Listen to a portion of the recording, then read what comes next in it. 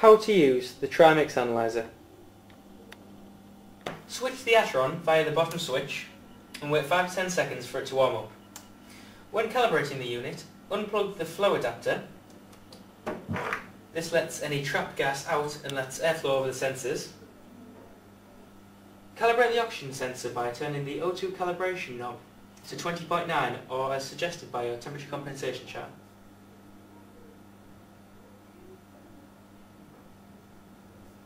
The upper green button lets you click between the oxygen, helium and balanced gas.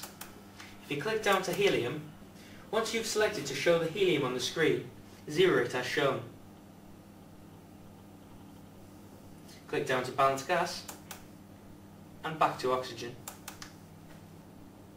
Then to take your reading, reattach the flow adapter.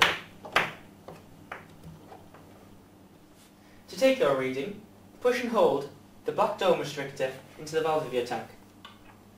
Crack the tank. Wait 8 to 10 seconds for your oxygen reading to stabilise, and then write down the reading.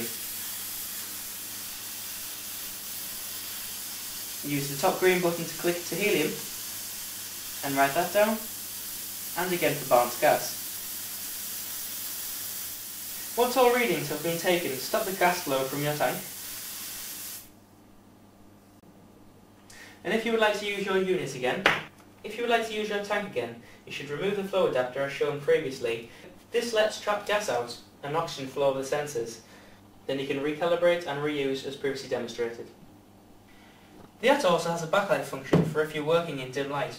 This is activated by pressing the on switch, once for on, and once for off.